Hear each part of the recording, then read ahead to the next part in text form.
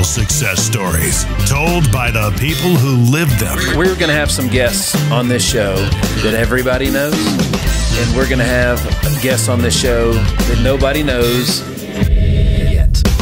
One by one, Nick Hyder is adding hits to the hit streak. Blessings, folks. Welcome back to another episode of the Hit Streak. I am your man, Nick Hyder. And folks, we're getting right into it today. I've got an unbelievable episode for you today. Check out my guest, guys. You all know him. You've all heard him. He's the PA announcer for the Tennessee Titans. He's a TV show personality. He's a business owner, a motivational speaker, and the founder of bringheaven.us. My dude, Matt Rogers, is in the building. Oh, come on, baby. Hey, I like that introduction. Thank you so much. You said you're not going to believe what we have here. So unbelievable. I like that. I'm in. That's right, baby. Let's get this hit streak going.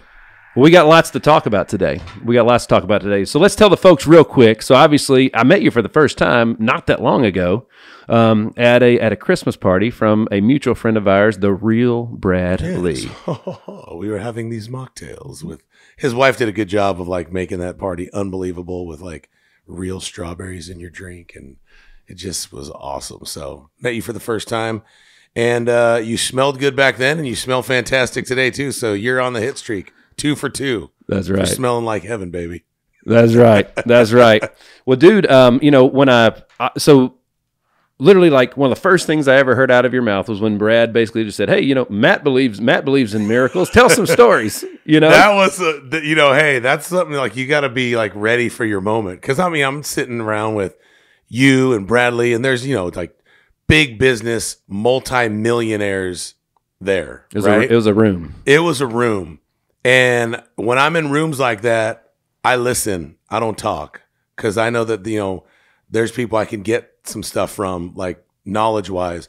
So we're just sitting there, and Brad's smoking a cigar, and he goes, Matt's a man of faith. He believes in miracles. Matt, why don't you tell everybody about that? Okay. But that's my passion. I love that stuff. Cause I mean, like at a young age, I just saw crazy miracles. Like, Jesus didn't just become my savior. He became my healer. And, I'm 45 years old now. So in the last 40 years, I mean, so when you say unbelievable, like I've seen unbelievable. I've seen people who are supposed to die, live, kids come out of coma, deaf girls pull their hearing aids out of their ears. Like me, I was never supposed to get my heart rate above 100. Doctors told my mom he's never going to play sports. He's never going to do this. I had alligator skin, bloodshot eyes, sores all over my mouth. My fingernails and toenails were falling off. And my mom said, well, it doesn't matter what you say. My Jesus is going to heal him. So like at a young age, Jesus wasn't a religious figure to me. Jesus was a freaking boss that healed me and gave me my life back. So, and he hasn't changed. So I'm ready to talk about that. Absolutely. Well, folks, check it out. In 2001, you helped lead your team, the Washington Huskies, to a Rose Bowl victory. Yes, dude, that's about as big of a stage as it gets in sports. It was cool, man. I was 340 pounds back then. This is me skinny. So I know the camera adds 40 pounds, but no, but yeah, it was awesome. And the crazy thing about that was too, like if you visit me as a freshman high school football player, I was chubby, soft, slow. I played one play my freshman year, but like I had a very encouraging mother. Like you said, like, I brag about my mom all the time, and she would just always tell me how great I was when everyone else told me how crappy I was. And, whatever voice you come into agreement with, that's what you'll become. So I didn't let what I was experiencing determine what was being spoken over me. And then you fast forward 8 years and it's like, wait a minute, dude, that guy won a freaking Rose Bowl? That's right. Like, how did that happen? So, I mean, it really is true. Like I was a 0 my freshman year, and then I ended up being a junior college kid. I went to Citrus Junior College, go Owls. But I had 0 offers out of high school. And then in 18 months after my sophomore year of playing football, I had 47 D1 offers. Let's go. Like the light went on. And honestly, man, it was because I had a good coach that pulled it out of me, which, and that's why I love being here with you and being in that room with those guys. Like who you surround yourself with is what you'll become. And it really didn't hit for me until junior college. So That's right. I had a coach that pulled it out of me when I had a bunch of other coaches that told me how crappy I was. And, oh, you'll never do this. You'll never do that. But I'm telling you, one coach was like, you can do this. I can help you this. And I believed him. And 18 months, you know what I mean? It's not like I didn't get stronger. When I graduated from Citrus Junior College and I got my D1 scholarship, I was bench pressing as an offensive lineman 245 pounds. Okay. I was not strong. Right. I never put up 2 plates in high school. So it was like I hadn't even really developed yet. But he found my strength, which was my fast feet, and he built off of that. And then by the time I graduated University of Washington, I was, benching 435, I think. And so it was always there. I just needed the right person to pull it out of me. Isn't that seriously, that's the moral of the whole story, isn't it? Right? Like that's what we're all searching for. Totally. You know what I mean? That's what we're all searching for. All right. So after the Rose Bowl, we're just going to kind of abbreviate the story a little bit to get to the real meat and potatoes here, right? So after the Rose Bowl, talk to me a little bit about what happened after that. I know I struggled after I was done with baseball. When I retired at 27 years old, I realized I actually didn't know who I was if I wasn't a baseball player. And I struggled with that for about 10 years, man. Yeah. You know what I mean? So talk to me a little bit about as you're shifting your identity. Very similar story to what you just said, because I was supposed to get drafted in between rounds 3 and 5. So I wasn't a, top draft pick, but I definitely wasn't a scrub.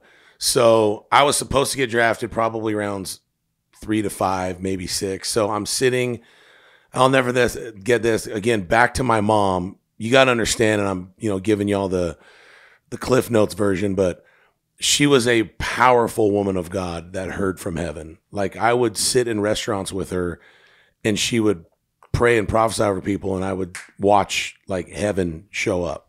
Like she always taught me, like, heaven's not closed. Like when Jesus was baptized, heaven opened up, God spoke, and it never closed again. Like we're operating under an open heaven. So when you see that stuff and you're not experiencing that, it gets frustrating. So I'll never forget, before the draft, my mom said to me, I just want you to know, sweetheart, that God has bigger plans for you than football. And I don't want you to set your heart on football. And I mean, you hit the hit streak, sound. But for me, that was like someone punched me in the stomach. Cause I've had coaches tell me I wasn't going to do stuff. But when mom said this ain't going to happen, I knew it probably wasn't going to happen. And I was mad because all I ever knew, my whole identity, like you said, you with baseball, was me in football. I wasn't a good student. I wasn't smart. I graduated with a 1.96. All I did in college was play football, drink beer, and party. You know what I mean? Like it wasn't, nowadays student athletes are just way more polished than we are. No doubt. Yeah. Like good grades are cool now. So back then it's like, oh, what a freaking nerd. You got a 2.5. You need to practice football more. So I remember sitting in that chair in Seattle, Washington, by myself in the Lazy Boy, watching guys that I dominated get drafted before me. And it was the first time I literally like cried my eyes out by myself. I was mad at God. I was mad at my mom. I was mad at life. I got a free agency. I got picked up by the Cincinnati Bengals. I was there for like a day and a half and got cut. It was almost like God said, hey, I got bigger things for you. And it was just like, well, you're a liar, because this is what it was. Yeah. And it wasn't happening.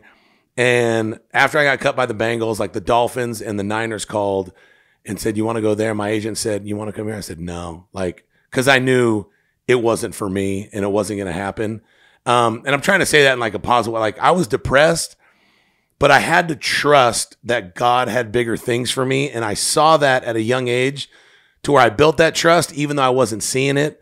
Because the truth is, I went from winning a Rose Bowl, walking into places and everyone knew my name, to moving back home to California, making $1,000 a month, calling people to ask them if they wanted to refinance. And I was living with my parents. Yeah. And it freaking sucked. It was terrible. So you retired on your own terms. You finished on your own terms. I did too, right? I realized my story is kind of similar. I have like a little bit of a rare nerve disorder that nobody would ever know I had it except for one time when it surfaced, and took about 6 weeks, but I had to learn to walk again as a sophomore in college. Wow. So from that moment on, whether I was good enough or not, I was no longer a draftable person. I did sign as a free agent.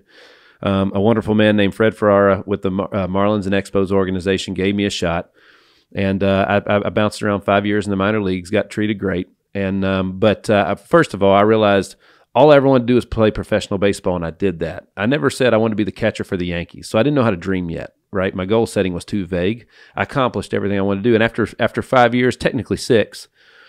I got tired of being broke, got tired of being on the road 9 months out of the year, and I realized that I was finished. So I didn't quit. I finished. Yeah. Right? Quitters and finishers, they look and smell the same, right? But if beginnings hide themselves in ends, and if you quit, it's not the beginning of something else, but if you finish, it is. That's a good word right there. Hey, you should give yourself a hit streak. Boom. There you go. But you finished, and back then. By the way, thank you. No one's ever said that to me before and explained it, so I just felt that hit with me. Dude, you finished. Like, you know what I mean? That was it. It was on your terms, right? Yeah. So, but excuse me, but when back then I listened, I was a man of faith, but I was struggling with it.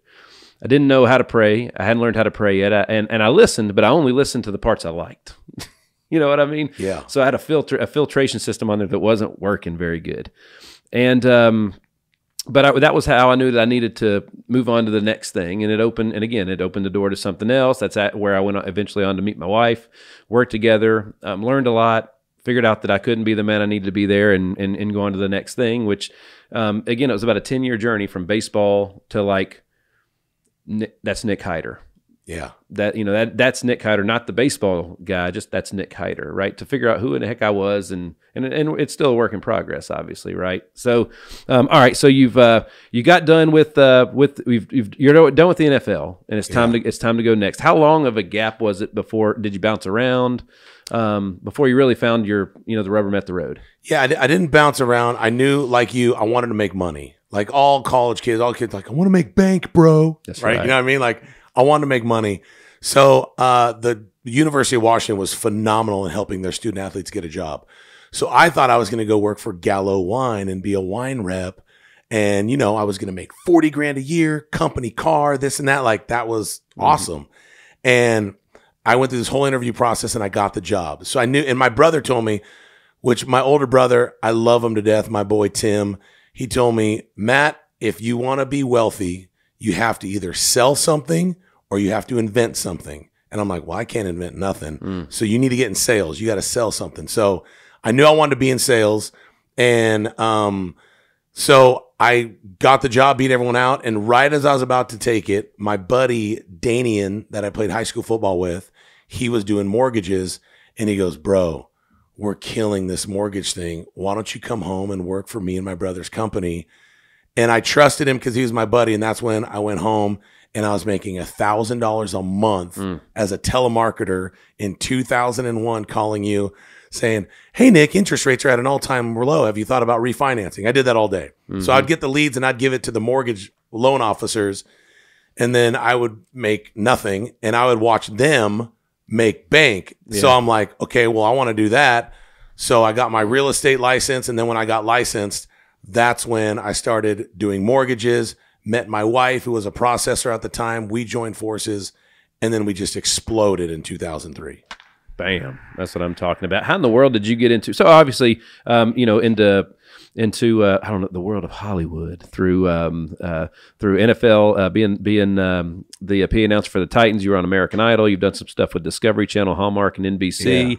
Yeah. Walk us into that, and that kind of brings us to where we are today and what the future holds, right? So. Yeah, and again, I'm trying not to sound too preachy, but it just comes out of me. But the truth is, and I know people are listening, like, you never know when God has your moment set for you. Like, he's orchestrating behind the scenes. Like, heaven's talking about you behind your back, whether you believe it or not. And so I was at a mortgage thing for like the top 5 guys, and the boss was there, and we never really saw him that much. And he was like, drinking and stuff. And rumor around the table was like, hey, Rogers can sing opera. So he was like, I'll give you $500 if you stand up in front of this restaurant and sing opera. And it was a nice restaurant. It was the Palms in San Diego, and they serve you the food and open the tin, and they got the white towel like this. So if you were to stand up and make some noise, people would be like, what are you doing? But I said, let's go. And I stood up in front of the whole restaurant. I went, Riva, riso, rivo. And I just started freaking singing. And dude, everyone stops and kind of looks. And then at the very end, it was like 20 seconds. I thought, oh, you're right. And like, one clap turns into, and the whole restaurant stands up. Like the cooks are looking behind the kitchen. The piano player stops. And dude, it was just a cool, funny moment. I'm laughing. And this guy comes up to me. He goes, hello, mate. My name's Nigel Lithgow. I have a show called American Idol. You might have heard of it. I think you should try out. We're having auditions at the Rose Bowl. What? The Rose Bowl? I've been there before. He goes, in a couple weeks, you should try out. And then on top of that, my buddy who worked at the mortgage place knew one of the security guards at Idol, and I went and I slept. Not that that mattered anything. It was just all kind of tied together. And I went and I auditioned for Idol and then got to be one of the finalists. And when I got voted off Idol, Ryan Seacrest and Simon Cowell were very good to me. And they said, well, what do you want to do? How can we help you? And I said, I don't want to, like, I'm looking at Fantasia, Diana DeGarmo, Jennifer Hudson. Previous guest, Diana DeGarmo. Really? On the Hitstreak. She's awesome. With her and Ace. With Ace, they're best friends of ours, man. Yeah. Absolutely. She sang at me and my wife's wedding. As my wife was walking down the aisle, Diana DeGarmo sang From This Moment by Shania Twain. So anyway, I'm like, well, I can't do that. Like, they're phenomenal. Yeah. I said, but I want to host TV shows. Like, I like making people laugh. I like what you and I are doing. Like, I love this. And Seacrest said, okay, I'll give you a correspondent on my show On Air with Ryan Seacrest. And then, as you know, you treat people right and you show up and you do what you say, good things will just lucky or magically happen, right? We call it the favor of the Lord. Like, if you are diligent and everything, if God gives you the small things and you're good at that, he'll give you the big things. So from there, I met a producer on the show that was with Discovery Channel. And then I got my first show on Discovery Channel called Really Big Things with Matt Rogers. And then I hosted a show called Coming Home on Lifetime where we brought home soldiers. And then I hosted Deadliest Catch and Gold Rush. So I have a really good relationship with Discovery Channel. They have been great to me for 20 years. And let's just, go. Yeah. So it's just, that's kind of how it happened. Like, and I'll never forget, dude, when I was on Idol, not to say anything bad about the other contestants or anything, because they're all great people, but a lot of people think they've arrived. Like, hey, congratulations, I'm here. And I learned that in football. Like, you treat the equipment manager the same as you treat your head coach and the president of the school. And I just never forget, and I'm not patting myself on the back, but I'm trying more to give people a tip out there. Like, the PAs or the production assistants that got us our, craft, our Skittles and our, broccoli that dipped in the ranch. Like, they're the ones put that together. I just remember treating them like gold. And 5 years, and other people treated them like crap. Yep. And 5 years later, I'm sitting across the table from them, asking them for a job, and they end up being my boss. Look at that. And it was just so, and they always say, like, I never forget the way you treated people and the way you made people feel, because we've all heard, like, people will forget what you say, people forget what you do, but they'll never forget the way you made them feel.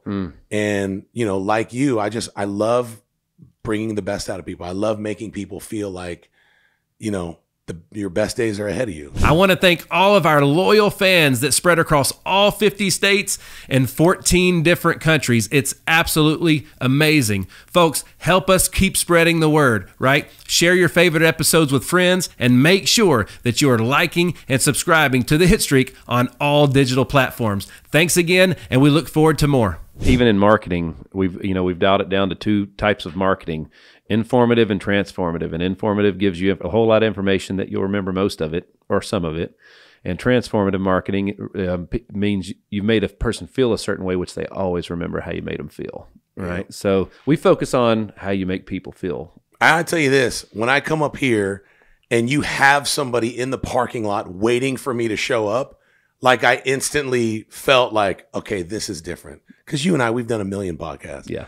But you come here, this place is different. You got a phenomenal group of guys here. They're the best. And it's all about an experience, and they take a lot of pride in it. and they're really good at it. And it's a true blessing to get to hang out and work with them on a regular basis. Like Totally. They pull a lot of weight. They pull a lot of weight, no doubt. No doubt. Yeah. All right. So how'd you get into the NFL? The announcing. Mm-hmm. Oh, it's funny, man. I'm sitting in a Chick-fil-A drive-thru in 21, 22, 23. So it would have been February of 21. And my wife sends me a screenshot of a Facebook post from the Tennessee Titans that said, Duke Donegan, PA announcer, retires after 20 years. Titans are holding open audition for their next PA announcer. So she sends me that screenshot and says, this is your job, babe. Go get it. Like, I believe in you or something. Like, you cannot put an emphasis on a supportive wife. Like, it's the game changer. That's right. So when my wife said I can go get it, I'm going to freaking go get it. And I auditioned, made the tape, sent it in. Went out for the job, and I'll never forget, and this is a good tip for people out there, on paper, just like my football resume, everybody was more qualified than me. Mm-hmm. Everyone was better. Like, my PA announcing resume goes like this. PA announcer for his alma mater high school. I was a high school PA announcer for one game, and I got fired. Okay. Like, my own high school freaking fired me. It's a hell of a track record, baby. Dude, seriously. I didn't tell them that at the time, and I can joke about it now on the other side. But I'm going against guys like, I mean, dude, Stormy Warren, who's got one of the biggest things on Sirius. He's got a resume. The announcer for the Tennessee Volunteers, announcer for the Los Angeles Kings, who just moved to Nashville. Shocker. Someone from California moved out here, right? Yeah. So on paper, all of these guys are better than me. Like, if you look at my resume, PA announcer, high school, got fired, like least qualified. But I was the last one to go, and I listened to all of them, and all of them did it the exact same way. Starting at running back, number 22, Derrick Henry. And they did it in their own voice. But I'm sitting there, and I'm like, I'm not going to do it that way. They're either going to love me or hate me, but I'm going to do it my way. And so and as a fan, because I've been a fan of the Titans ever since I was 7 years old, my first Pop Warner team was the Oilers. And that's when I'm like, okay, I love Oilers. And they moved to Tennessee. I'm like, Titans. So I'm like, okay, the same way we would do it in the shower in our mirror, like, if I had the opportunity to announce Derrick Henry, how would I do it? So when I got my opportunity, I said, and at running back, your two-time NFL rushing champion, number 22, all hail King Henry. And like, the whole thing was like, okay, well, that was different. And I ended up getting the job. And it was because when I stood in front of all my bosses, who are my bosses now, they said, you were different, and we need this stadium to have an energy and a spark plug that we've never had. Because the truth is, everyone loves coming to Nashville and visiting. We're right in the center of the country. We're the easiest stadium to get to from around the country. And our football team is typically average, and our stadium's not loud. So everybody, whether you're a Kansas City Chiefs fan, Packers, Bears, Lions, they all come to Nashville. So the stadium's always 60-40, the other fans. So we need to turn this freaking thing around. And in 3 years, man, we have, and it's really fun to get that stadium rocking. My favorite, when we ended up losing the game, which sucked, but we were the number 1 seed in the AFC my first year against the Cincinnati Bengals. And dude, it was like, and Cincinnati is a 5-hour drive, 30-minute plane flight. So it's super easy to get here. And dude, it was like 95% Titans fans and 5%. That place was rocking. Yeah. They just had Joe Burrow. That's right. But man, that play, it was phenomenal to see the turnaround in 1 year. I was like, thank you, Lord. Because that was like something like he just gave his kid a good present because he knows I love football. He's like, that's just a gift from God. Like saying, like, hey, good job, son. You can have this. That's right. You know, that's awesome. That's how I got into it. Dude, that's awesome, man. That's a heck of a story. A heck of a story. Excuse me. But all right, so since then, You've been a busy boy. I want to talk about the hoodie you're wearing and bringheaven.us. But before we do, folks, check out Matt Rogers online, mattrogersusa.com, and on Instagram at mattrogersusa. Let's talk about bringheaven.us. Yeah. All right. So, what was the inspiration behind it? The story, and I honestly, man, I love the stinking logo. Like, I'm gonna be buying some stuff today. I really appreciate that. We worked hard on this because we had like wings above there, and someone's like, "What is it? A deer hunting thing? Like, it looks like you're hunting moose because there was antlers on top." So I like the logo now. It's clean. The concept behind Bring Heaven is exactly like the way I was brought up. Like, everybody thinks, I'm a sinner, so Jesus came and died for my sins so I can go to heaven one day, which is true, but it's a fraction of the whole reason why he came. Like, yes, we have salvation through him. Yes, if we were to die today, we spend eternity with him, and that is beautiful. And the number one thing is, like, I love saving souls. Mm-hmm. But at the same time, because I've seen and I was taught at a young age, and I believe now and see now, it's like, we are operating under an open heaven. So when we get there, there's not going to be cancer in heaven. So it ought not be here. There's not going to be wheelchairs in heaven. So it ought not be here. But you know what else isn't going to be there? Depression, anxiety, gossip, backbiting. None of that exists in heaven. And the disciples asked him, how do we pray? And he says, Our Father who art in heaven, hallowed be thy name. Your kingdom come, your will be done on earth, the same as it is in heaven. So that's the mandate from Jesus. So when I pray for somebody who's sick, I don't pray, God, if it's your will, please heal them. I already know it's God's will. That's right. Because I saw that in the life of Jesus. Every single person that came to him, he healed them. And when I saw that in the guy that I'm following, which is Jesus, he said, go do the same things that I do. So that's what bring heaven means. Like, when I show up to a place, I'm always trying to bring heaven. And it doesn't always have to be, and it isn't always healing. Like, sometimes you just smile at someone and say, hey, you look really good today. You smell good today. Like, I mean, like, just being kind to people changes the atmosphere. But I'll also tell you this, man, if someone's in some trouble, like, I'll just give you an example. A buddy of mine who suffered a massive heart attack 2 days ago, and I just left his hospital room yesterday on ICU. I don't believe it's God's will for my friend to die at 52 years old. He's got 2 sons. He's a phenomenal coach. His boys need him. His wife needs him. So when I go there and I pray, I'm bringing heaven. I'm releasing the same spirit that raised Christ from the dead that lives inside of me out onto him. And I'm believing for that situation to turn around. So, and I've just seen it too many times. And I'll say this, and this is the tough part is, so like last Wednesday night, I spoke at a public school thing. I thought there was going to be 80 people there. But they heard that, this guy that believes in faith and miracles coming, there ended up being 405 people there. It was awesome in a high school gym. And I told my testimony for like 20 minutes, talked about Jesus the Savior and Jesus the Healer. So does anyone want to receive Christ, their personal Savior? It was awesome. 55 people came forward, gave their heart to Jesus. Beautiful. Then I said, does anyone love Jesus? You're blood bought. You know if you were to die today, you're going to heaven, but you're struggling with something. You're struggling with anxiety. You're struggling with depression. And from the top corner, I see this kid. I wish, you could see it. He waddles down, severely crippled from his waist down. Should have been on a walker cane, but I think he's been so used to walking that way. It's just who he is. Waddles down, comes up to me. I said, hey, man, I saw that you also raised your hand for salvation, man. That's awesome. He goes, yeah. And I go, well, what can I pray for you for? It's like, you know what I mean? Yeah. Like, and he goes, and it was so sad. He goes, I want to play sports. I've never been able to play sports, and I want to play sports. And you said that God can heal me, so I want to be healed because I want to play sports. So instantly, I'm like, God, you healed me. I wanted to play sports at 5.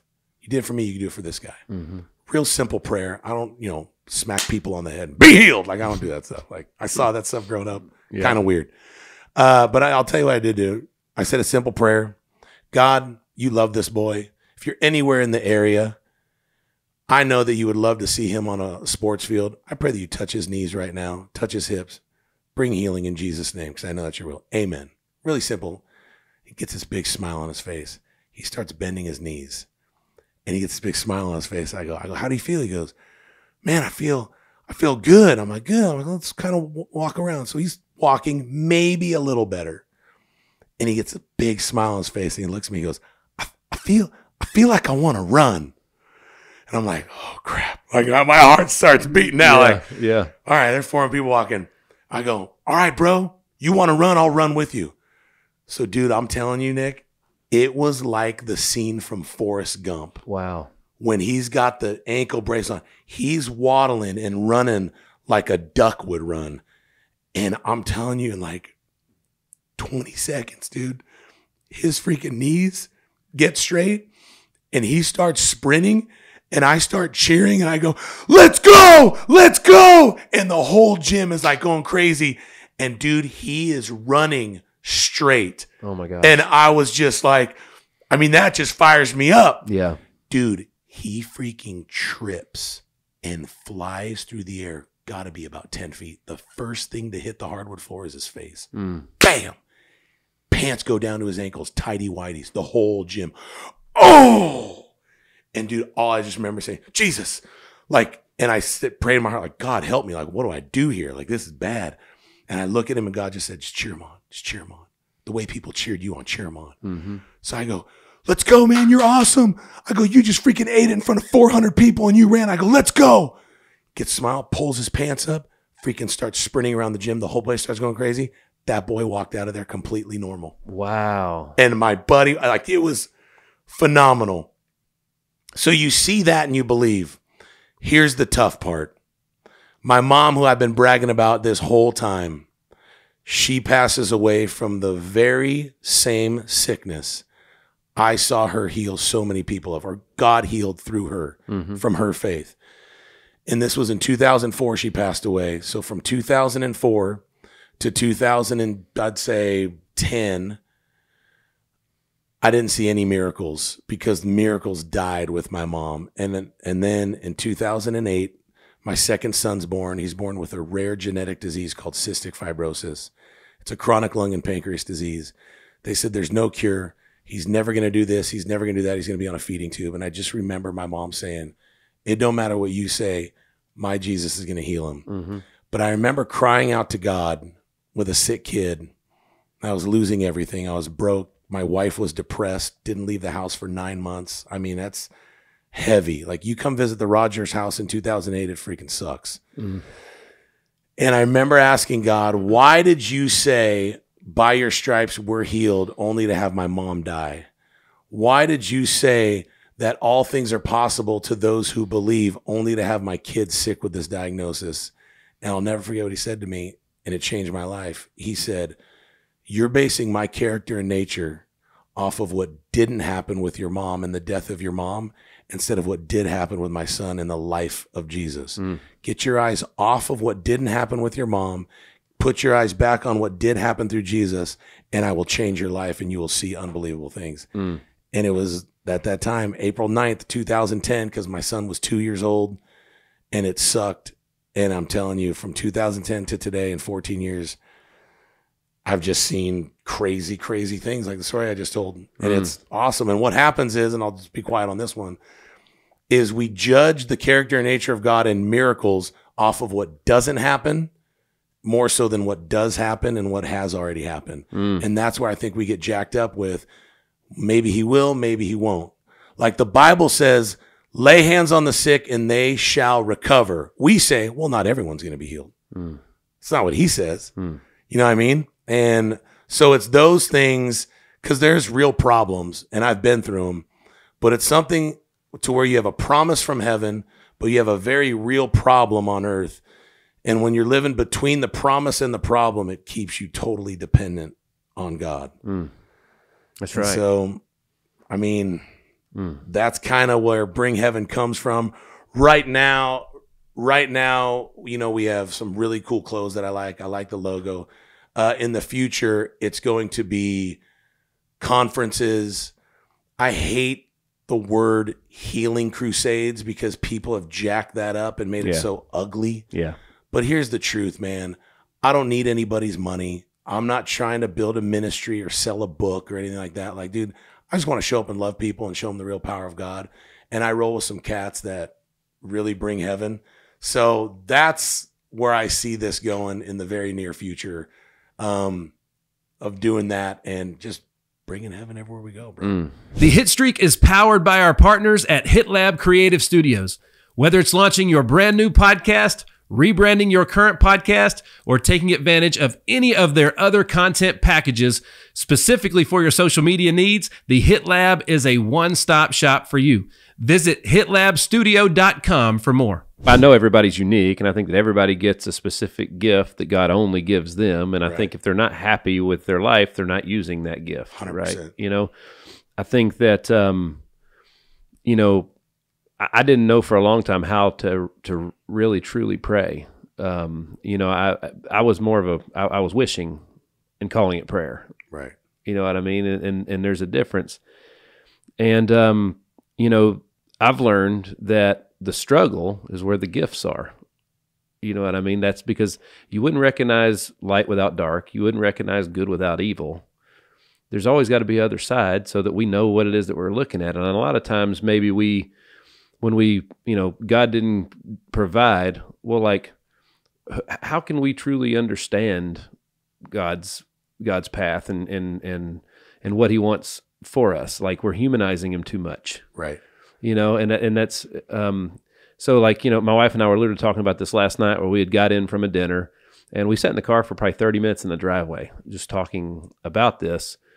And, it's just like the last probably 2 years, like even when I was after ball and I was in that struggle and we go to church and I had all these opinions. I'm like, you know, I should, you know, God's going to use me. My old pastor friend, Roger Patton, says, Nick, you know, God called you into ministry. You just hadn't answered the call yet. And I was like, well, I don't know exactly what that looks like, but my heart and eyes are open.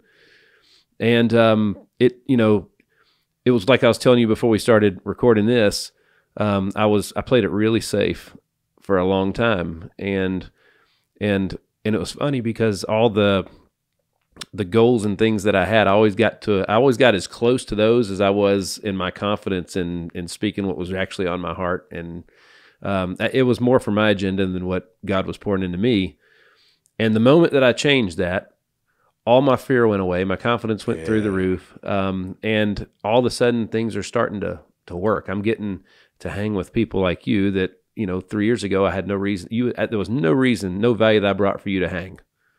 You know, crazy. It's all been through faith, and everything that we found is the more I feed my faith, the more I'm feeding the rest of my life. Yeah, you know 100%. What I mean. Instead of feeding, and a lot of people just feed fear. And as I started to get a real presence on social, I noticed too, like, you know, there would be hundreds or thousands of likes and positive comments on a post, but the 3 negative ones were the ones that stuck out to me that I focused on. And it was like, why am I giving the negative a microphone? Why am I giving it a megaphone? Why not give the positive part a megaphone? When 2020, when everything was so negative you saw on TV, when it really came out like that there's both good news and bad news, but all they're giving us is the bad news. It was like, that was when 2020 was when it really started working on me. Ironically, it was the time that I met Brad and saw his studio and realized, to that point, I had done 0 videos on social media. All of our marketing was done with static images.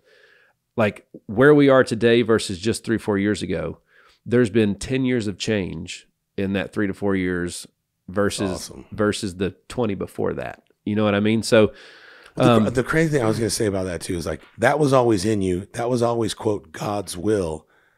But had you not gone down that path and listened to fear or whatever, then you would be somewhere totally different. And people would say, well, that was God's will for your life. It's like Romans says, renew your mind so that you can prove the perfect will of God. Like, we're supposed to know what God's will is. Mm-hmm. How do you know what God's will is? Well, that's when, this is the most controversial for a lot of people who have different beliefs, that's when you look to the life of Jesus. Because Jesus told Philip, if you've seen me, you've seen the Father. Nobody has seen the Father except the Son. So if you're looking at Jesus, you're looking at God. What did Jesus do? And I remember this was like 5 years ago. I prayed a very simple prayer. I said, Jesus, let me see people through your eyes. And dude, I promise you, Nick, I'm not just saying this. Like, dude, I don't get offended anymore. Like, people can't offend me. Like, I mean, certain situations I'll feel anger and this and that, but like, I don't get angry anymore like I used to. I used to be a mad guy. Like, I was very, very angry. Correct. I don't anymore. And it's just like, it's the ultimate game changer when you start seeing people through the lens of Christ. Like, That's right.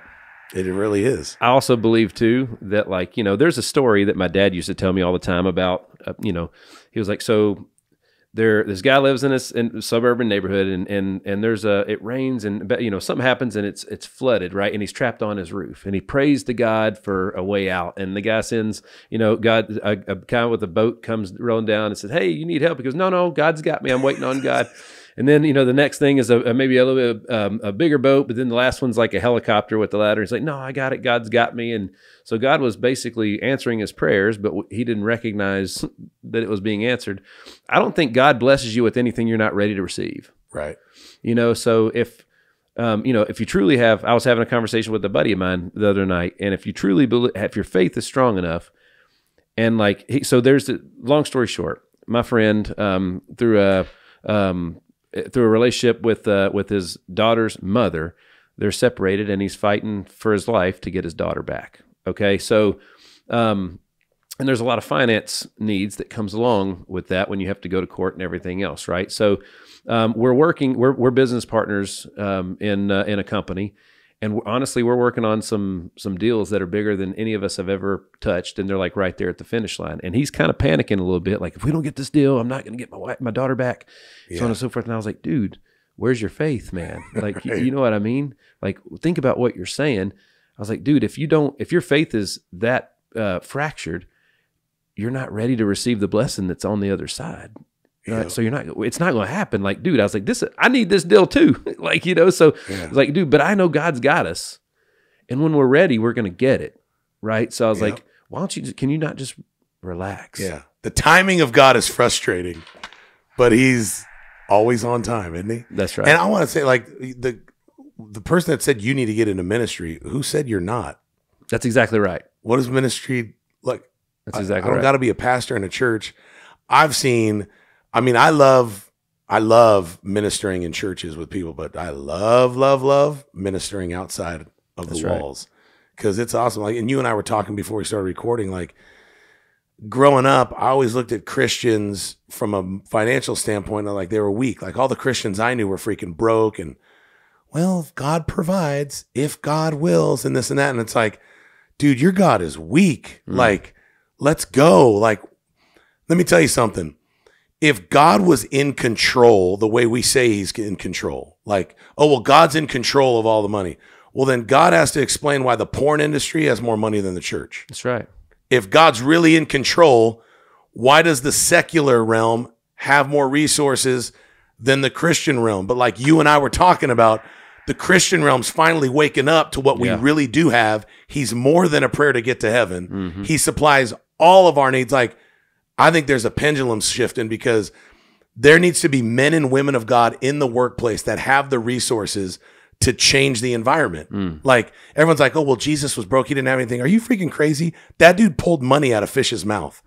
Like, he didn't lack anything. That's right. You know what I mean? So I just don't like this weak Christian thing to where, like, Christians are beggars or waiting on this God to show up. It's like, dude, he already showed up. Like, heaven's answer is Jesus. There'll never be another one. And we have everything. Like, we either can do all things through Christ or we can't. And that doesn't depend on him. It's what we believe. And I'll just say this, like, there's the principles of Jesus that lead to prosperity. And there's the person of Jesus that leads to peace. And I have, and you have, a ton of friends that operate in the principles of Jesus, and they have the prosperity, but they're freaking miserable. That's right. They're one bad day away from having suicide. That's right. Or one bad deal away from losing everything. That's right. So they have the principles, but they have no peace. And then I also have family members that have the person of Jesus, but don't practice the principles. So they have peace, but they're sitting on their couch waiting, well, God's going to show up. Yeah.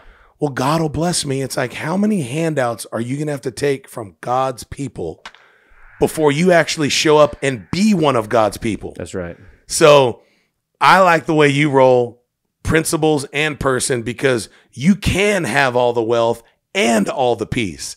Like, God's not offended. Well, you know, brother, it's harder for a rich person to enter in the kingdom of heaven, the eye through a needle. Yeah, like, don't be that guy. Yeah. It doesn't mean if you have it, you know what I mean? Like, and people always say, well, money's the root of all evil. Dude, that's not what the Bible says. It says money is a root of evil, not the root of all evil. Money is a root of evil. So if money owns you instead of you owing it, yeah, dude, that's evil. But if you give someone like you and your wife $100 million tomorrow, it ain't going to all be spent on food, cars, and wine. You're going to give it away. That's right. So the more we make, the more we give. Yeah. A pastor told me that. He said, dude, everybody can give their time. Not everybody can give their money. And the church does have to have money. 100%. The church does have to have money. And money, like, it's like Brad always says, money's just a tool. He told me that one time. He said, dude, if you're a bad person, you get a lot of money, it'll make you a worse person. But if you're a good person and you get a lot of money, it'll make you a great person. And I was like, that's pretty factual. Like, that's awesome, 100%. you know? So one of the things that's been on my heart big time lately, and something that I've been talking to a lot of pastors about, churches, and just people of faith, is giving a voice to your voices, right? Giving a voice to your voices. Yeah. And you just mentioned, you know, this. I used to not be able to listen to Christian music or even watch faith-based movies because the production was so bad. Dude. It was like we just, you know, like you just, how bad can we make it? How cheap can we make it? And let it work. So, but that's, I feel like that's God getting bless better. him. But how many Kirk Cameron movies can we watch and then we all have Chick-fil-A at the end? It's like, yay! It's like, come on, give me something. That's right. That's right. Well, you know, so what's been on my heart is we were talking about it before, is, you know, people are spending so much time on their devices every day, looking at a screen, and that's the one place that you find the like, that's where you find God the least. Is on the screen. Like, this is the devil's tool, right. You know, but it doesn't have to be. And this is, again, give a voice to your voices. You have the power to share immediately. You have the power to reach people immediately on these devices. And it's something that, like, I feel like this is, for 2024, this is a big message and theme for me. And all of my keynotes are based around this. And I'm any church that will let me go in and educate their elders and their staff on how to leverage these devices and social media and whatnot for the good. It's I'll go talk to any one of them anytime, because the numbers do add up and it does work, and we've proven that in business. Even this podcast alone, when I started this podcast, it was not what was like. You could probably listen to the first 50 episodes. We might not mention your faith at all. And now it's probably 2/3 of the episodes. And people ask me, was this a religious podcast? No, it's a faith-based podcast. Yeah. My whole life's faith-based. So if I'm in it, it's faith-based. Yep.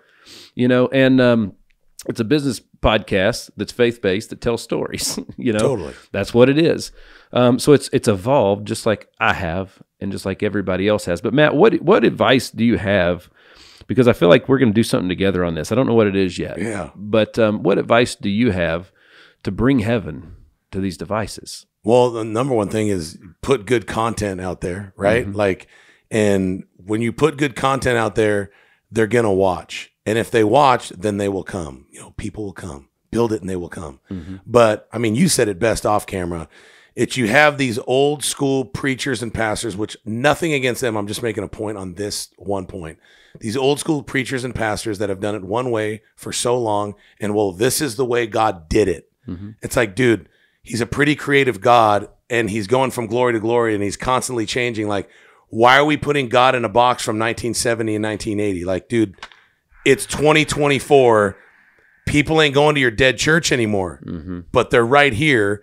And like you said, I can find anything on my phone, but it's very hard to find solid, powerful words from the church, from God.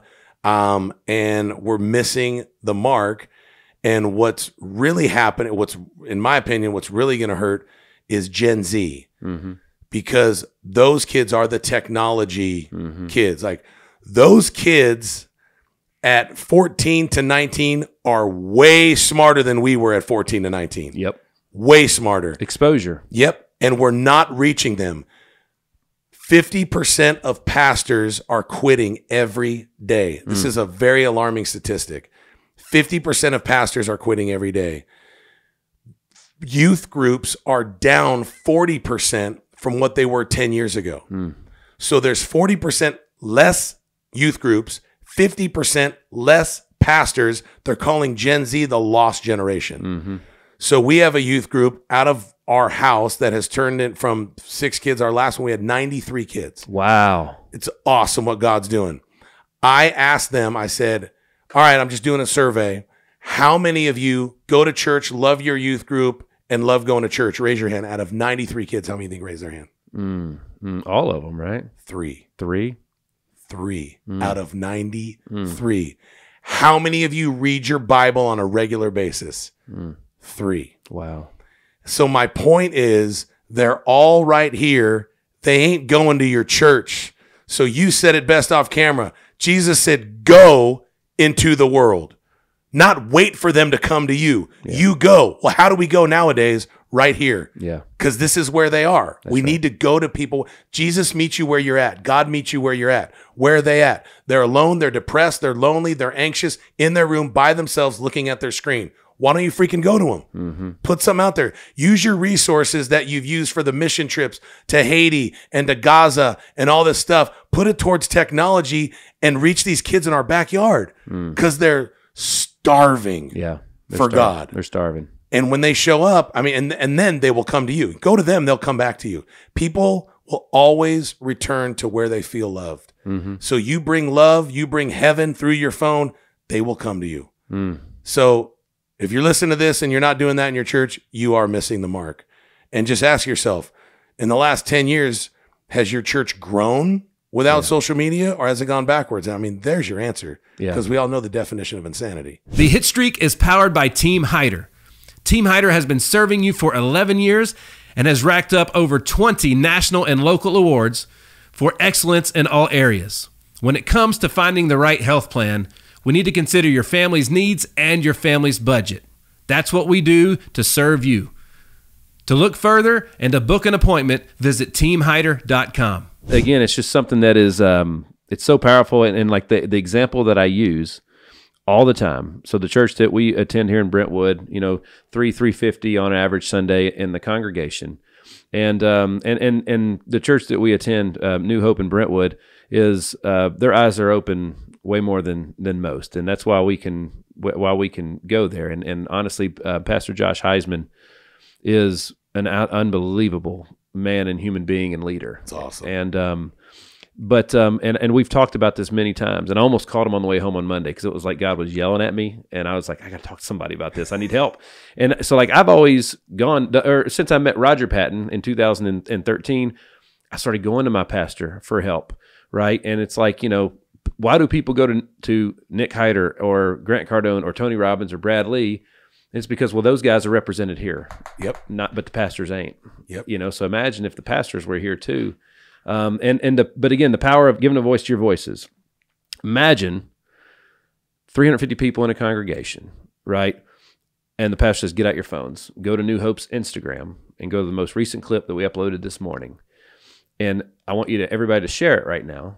But then I want you to think of 5 people that needs to hear this message, and there's an option in Instagram to send it as a text message. Just send it, say, hey, I saw this and thought of you, And that's going to go out to 350 people, right? Or to 350 people are going to send it to 5 people. So you can do the math on top of the shares like that. I watched the We Are the World documentary last week, and I forgot that they did this. When they released the song, all the radio stations in the world stopped what they were doing and played it at the same time. That's cool. I didn't know that. Why can't we do that? Why? Why? We all have a network. You don't have to rely. You have to get the radio stations to do it. I don't know how they accomplished that. All those radio stations all over the place, stopping and playing it at the exact same time on all the radio stations.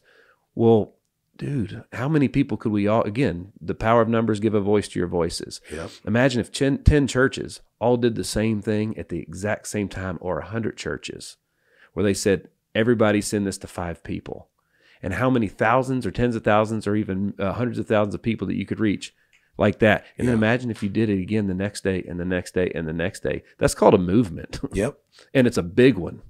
And it's a really good one.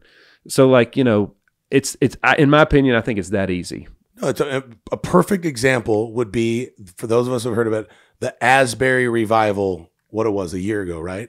Asbury University. Mm-hmm. Am I saying it right? It was Asbury, right? Yeah. The reason that got big was because everyone was talking about it on social media. So a ton of more people started going there, and it lasted longer because they got the message out on the phone. You're 100% right. The church is missing the mark on social media. It's a unbelievable tool where we all use it, just not for that, for whatever reason. But I feel like that's about to change. Yeah. And it's something that I'll be the guy that takes the shots in the back for it, if that's what it takes, because, again, I was having so many conversations at the National Prayer Breakfast with pastors there about this exact same thing. And within 5 minutes of me just talking to them and explaining to them just a conversation like we just had, they were like, we haven't thought of it that way. Yeah. And I was like, cool. Well, how can I help? How can I help? Because if you go back there with this, you're going to be the one getting shot in the back. I'll do it. I'll get shot in the back. Yeah. And then you can take it and run with it, So, I could stay on this all dang day, but this is about you and everything that's working in you, man. So obviously, folks, we're with Matt Rogers, MattRogersUSA.com, on Instagram at MattRogersUSA. BringHeaven.us is where you can check out. Honestly, man, like seriously, my wife and I are shopping today. I love you, man. Thank you. And I'm gonna be rocking that stuff like crazy. I need to hook you up with my buddy Chris Hine, who's up in Minnesota. I think he's changing the game in merchant and promotional items, especially just because he's got the best stuff. He's got different stuff that I've never seen before. I'll show you the flight jacket. You remember the flight jacket Brad had on at the Christmas party? Yes, that's it. That came from Chris. Oh, dude, he's high quality. He ain't making sweatshirts, is he? He's making. It's high end. Yeah. And he brought me a flight jacket yesterday. Actually, he brought one for me, Rhiannon, and Ethan, and a hoodie for my daughter. That's sick. Hitstreak stuff on it. All the staff was wearing their hoodies yesterday.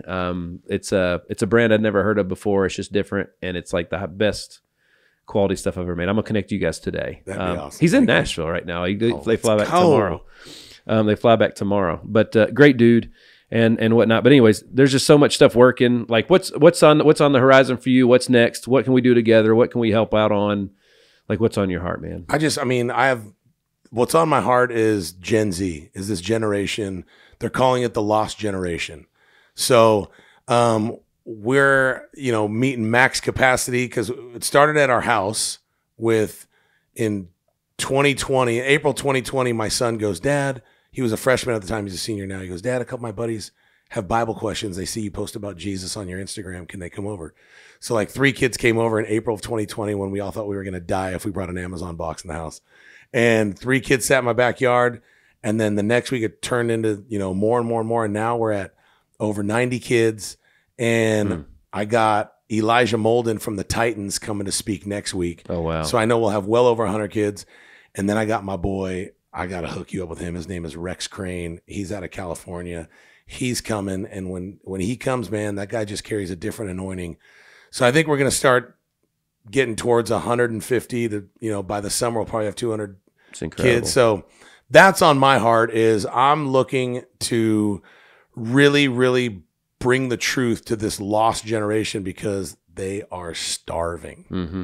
And that's something that we're doing. So anyone that can partner with us on that is the call on my heart right now because, man, our kids are dying spiritually and physically because, every single week we have at least 5 kids come up that say, I was thinking that suicide was a better option. And because I came tonight, I'm not going to take my life. So they're lost, man. And we have the answer. That's right. We have the answer. That's exactly right. And, literally just what you were talking about when we were in DC, that was when all the stuff was happening on Capitol Hill, where they were talking about all the kids that have committed suicide from the exposure to the devices and whatnot, So I mean, like, it's all over us. Those kids, like you said, if those kids that took their life, they're watching something on there that makes them feel like they're missing out on something, that they're not good enough, they didn't make it, they didn't quite, and they're calling it quits. What if they saw something that gave them an answer? Hey, I know you're feeling this way right now, but let me tell you about this guy named Jesus and what he did.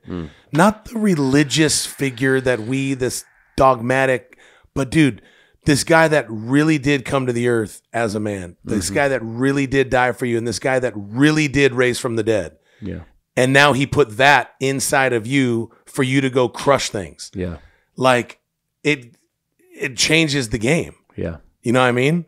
Yeah. So I'm with you. We got to put that message out and get it in front of Gen Z. And we're doing that, but you always want to go faster and bigger. Absolutely. Absolutely. I was having a conversation. Ben and I were talking about this earlier this week, literally. And there's a lot of folks that out there that are struggling spiritually, mentally, controlling basically just having a hard time giving negativity the megaphone and not all the great things in their life. And I challenged Ben. I was like, to challenge other people, like, dude, if you're going to church and like, so first of all, I figured out for me that if I'm using church properly for me, I'm gonna like, that's where I go to refuel every week. Cause when I come back on the next Sunday, I'm empty. I burned it all. I went as hard as I could go, and I'm coming back to refuel, like, you know what I mean? Repurpose.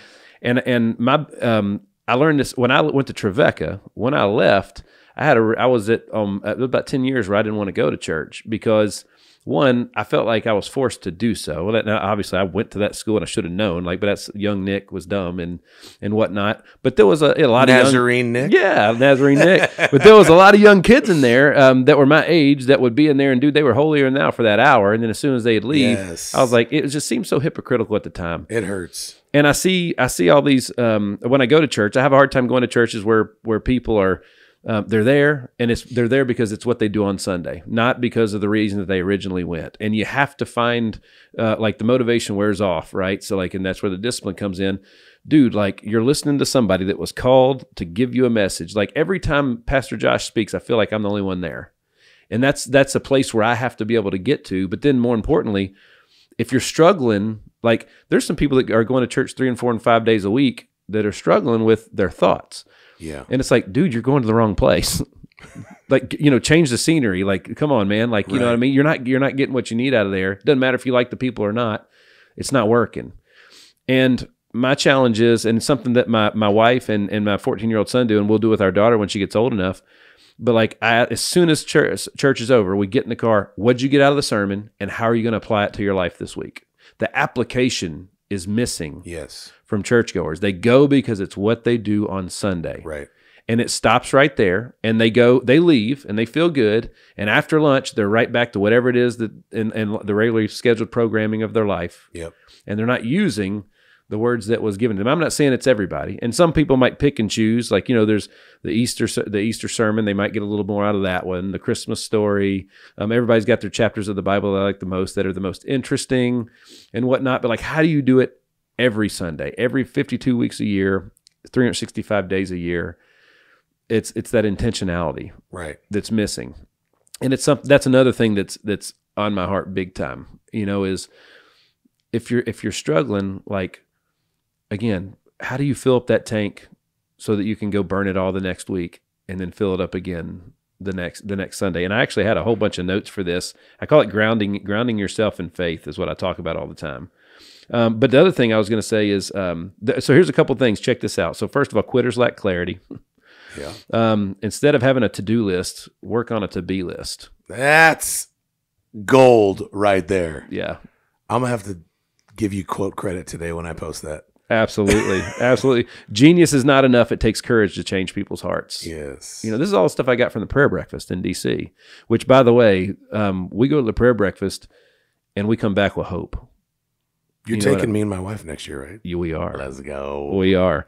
I think that, the church is redefining what courage, confidence, and strength means right now to society through these devices. So, again, I could stay on this all day long. I feel like we got work to do and whatnot.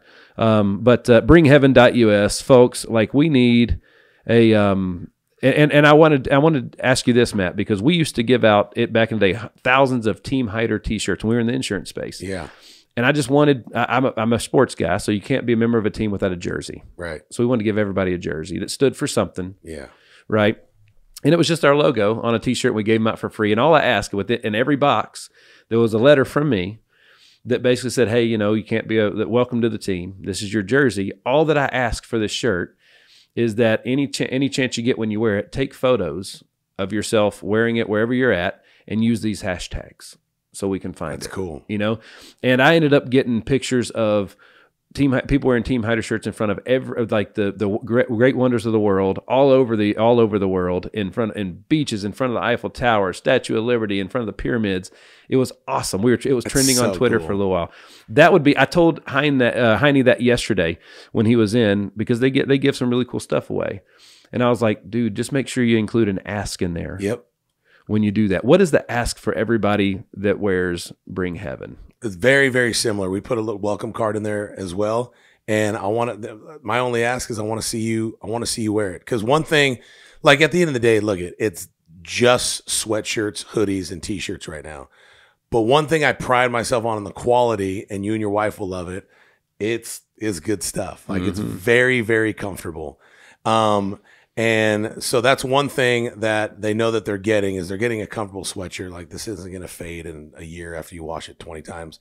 But same thing. I want to see people, and I say like, send us a photo of where you're bringing heaven and what you're doing. So they do the hashtag Bring Heaven, and it's the same thing. I want to see you in our stuff. Like it fires us up, and then we put our mission statement in there and how we're bringing heaven to struggling teens that are on the verge of calling it quits, and it just fuels us and empowers us to just reach more. You know what I mean? Like we have the vision and we have the roadmap. So the road is paved. Now we just need the fuel, aka money, to get there. So those partnerships, those people, when you support this, you're supporting teens. Like I didn't do this to make $1 million, right? But we do need 1 million people taking a picture 100%. And putting it online, Yeah. driving people to that website to see that message. Yes, sir. Boom. Dude, Matt, I could hang out with you right all day long. And honestly, man, you've turned into one of my favorite people. Oh, let's go. I'm serious. Tell Dale, tell the team. That's right. I made the Wall of Fame. That's right. Well, dude, as we bring this sucker to a close, is there any final messages or anything else that you want to mention to everybody? Lord, what would you have me say? I would say that Jesus is so much more than a get out of jail free card. He's so much more than just a prayer to get to heaven. He's a provider. He's a healer. He's a savior. He's a king. He ain't a president. He ain't a politician. He's a king. And when you operate under the kingdom mandate, you live a kingdom lifestyle. Like we're supposed to be kings and priests, which is why I'm gonna brag about you, which is why I love walking in here. When you walk in here, you don't see a ton of Jesus stuff, and that is fine because this is a business atmosphere. What you are going to see is a bunch of freaking winners on the wall, awards, accomplishments on how God has blessed this place with an abundance, with prosperity. So now you can introduce Jesus to someone. There's something very relatable about a wealthy man who is sold out for Jesus versus a broke, desperate man that's trying to preach about a Jesus that isn't broke. It's like, well, wait, if your king ain't broke, why are you freaking broke? You know what I mean? Like, dude, I'm created in the image of God, and God's not a loser, so I shouldn't be either. Dang. I couldn't. That's a soundbite right there, dog. That's a good one. And that might be a heck of a title for a book or a keynote or something, man. That's good. That's really good. I'm sure you know the publisher. Hook it up. Let's write it. That's happening, baby. That's right. Well, folks, we're hanging out with Matt Rogers, PA announcer for your Tennessee Titans. Let's go. That's right. And TV show personality, motivational speaker, business owner, operating a 501c3, right? The nonprofit and all those things. Like, dude, congratulations on everything so far. Congratulations on your big and beautiful family who I had the pleasure to meet at the Christmas party. Man. You know what I mean? So I don't know, man. This is it's a beautiful life. Yes, sir. That's all I know is it's a beautiful life. And for those of you out there that are struggling, like, you wouldn't recognize the blessing if you didn't go through the struggle. So you got to push on through. And it's like the bison that you know, they go through the storm instead of running away from it because they spend the least amount of time in it, you know, because they're going through it, right? So I like that. That's what you got to do, man. Yeah, like, I mean, like, look at, dude, just, you know, when you're a Christian doesn't mean everything works out. Like, it doesn't mean like everything is easy. Like, we still go through the same struggles. Like, the same wind falls on us. I love what Jim Rohn said. The same wind falls on us all. And it's not the blowing of the wind, it's the setting of the sail. When you set your sail towards God's kingdom, you just go through things differently than someone who would. You go through cancer differently. You go through poverty differently. You go through a relationship struggle differently. You just live with a different perspective. And we win. Life is fair. Everybody's price is just different. Let's go, dude. That's right. The Hit Streak is powered by Rack Financial. When it comes to your credit card merchant processing, Rack Financial is efficient, reliable, and trusted. At the end of the day, when it comes to processing your credit card payments, they make it simple, the way it's supposed to be. Check out Rack Financial. Well, folks, we've been hanging with Matt Rogers. You can find him online at mattrogersusa.com and on Instagram at mattrogersusa, as well as at bringheaven.us. Yeah, baby. Right? That's the URL. So, Matt, dude, thanks so much for the hang today. You know, you know what's crazy? Normally, this sheet is full of handwriting and notes. Bro, I didn't write a thing today. We just went. Like, is that a good thing or a bad thing? Spirit-led, bro. That doesn't mean like I gave you tweetable moments like, oh, man, I got to write that down. Dude, no, it was like I didn't have time to write it down. And I'm always writing things down because I'm like, oh, I got to remember to go there and that and that. Dude, this one was totally just spirit-led. It was awesome. It was awesome. Well, folks, thanks so much for tuning in to another episode of The Hit Streak. I am your man, Nick Hyder. God bless.